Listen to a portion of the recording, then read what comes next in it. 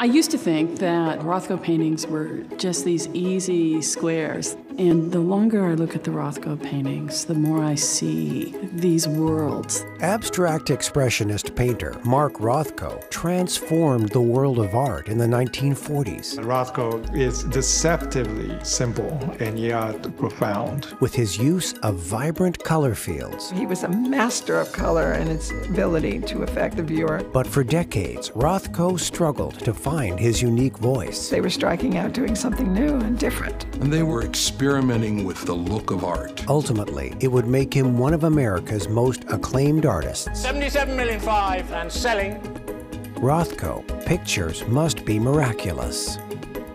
I think he wanted the viewer to look inside themselves and see what the painting brought out in them.